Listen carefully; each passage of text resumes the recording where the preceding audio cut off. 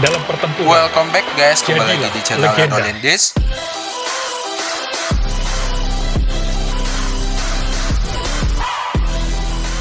Oke teman-teman, sesuai judul dan thumbnail video, di sini kita akan spin event terbaru ya.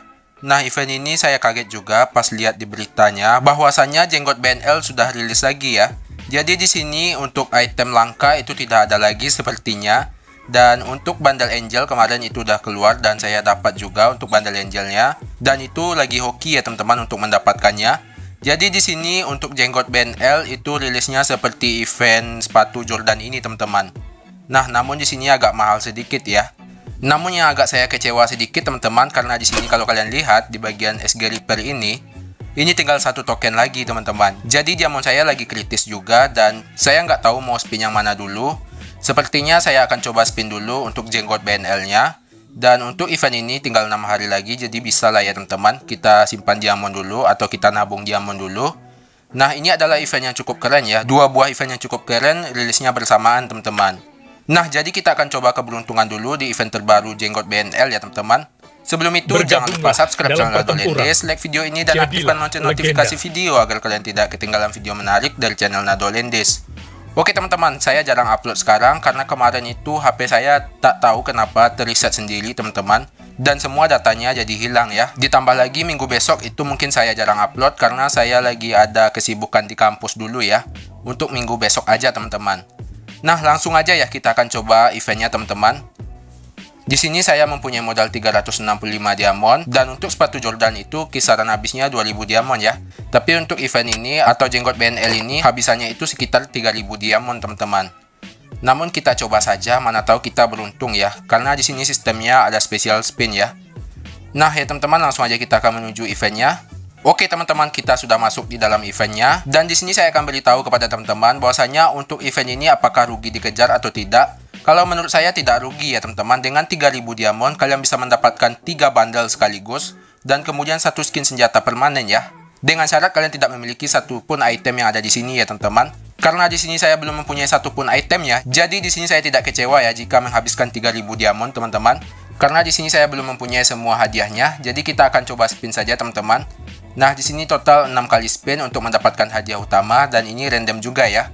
Tidak bisa kita pilih, tapi ya kita coba saja karena kita menggunakan special spin ya. Jadi total mungkin hanya 3 kali special spin saja teman-teman saya bisa spin.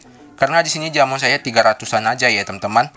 Dan untuk harganya lebih mahal dibandingkan sepatu Jordan kemarin. Di sini harganya 99 diamond.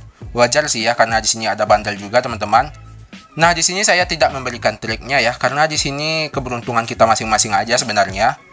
Oke, teman-teman, kita akan coba saja di sini 99 diamond yang pertama ya. Semoga aja kita bisa mendapatkan hadiah utamanya langsung ya, karena di special spin saja itu bisa kalian dapatkan hadiah utamanya.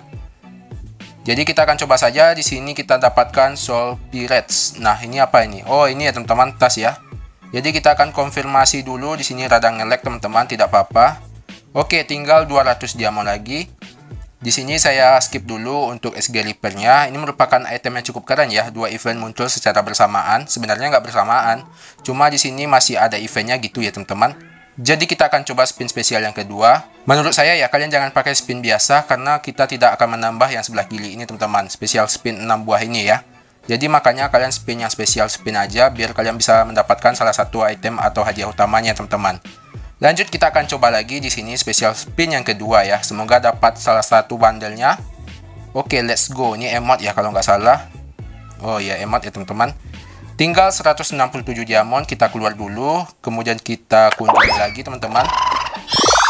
Nah, di sini akun saya kurang hoki tapi nggak apa-apa karena di sini sudah pasti ya kalian bisa mendapatkan semua itemnya. Namun di sini kalian harus habiskan diamond yaitu sekitar 3000 ya. Jadi ini spinan yang terakhir sepertinya, kita akan coba saja teman-teman.